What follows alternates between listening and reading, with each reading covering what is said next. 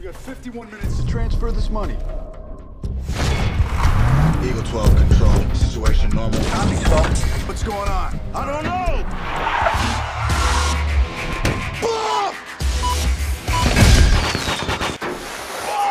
Oh, got you, man. You meet this group of guys, this crew of guys, and they work for this armored car company. You passed your probation.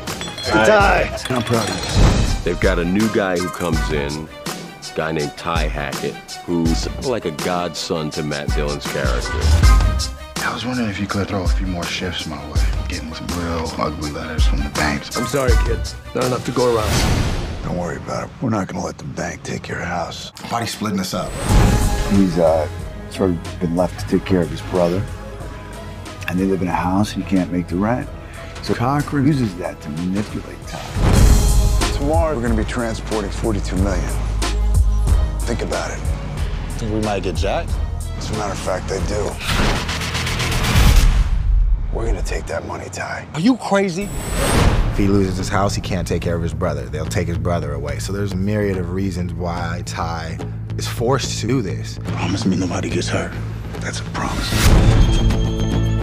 Ty makes what he thinks is going to be a decision that's not going to hurt anyone.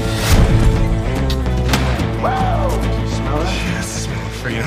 And things begin to unravel, as they would in this kind of situation. Cops! There's a cop car coming! What are you doing here?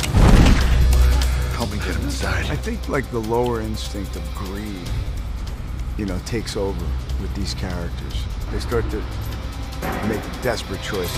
Well, what was I supposed to do? It was one inside! Only one of them maintains some sort of humanity in this whole thing. It really starts to get ugly. You shot a cop. I had no choice. I do. Ty, where are you going? Ty, stop!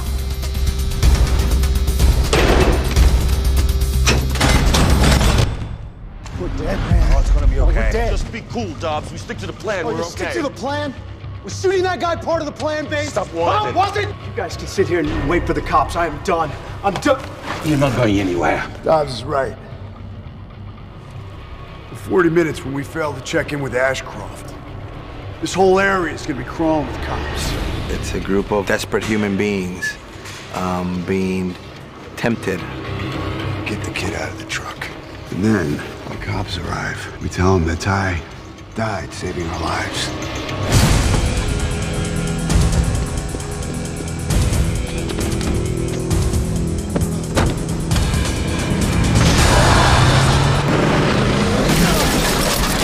I like doing stuff where we're rolling around in the dirt and there's stunts to be done. I mean, I enjoy doing that kind of work. It's like being a kid again.